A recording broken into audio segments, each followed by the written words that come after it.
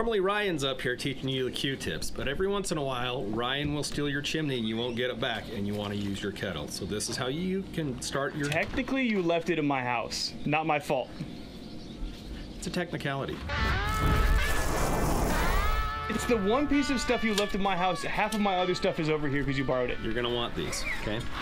These are available down in the link, and these are a lifesaver, little charcoal bins. So what you're gonna do is place one in the middle with your haystack, a couple of charcoal pieces on the sides there. And then you're gonna put your fully loaded basket on top and start your haystack. And what this is gonna do is allow what's up on top to catch, which is super nice.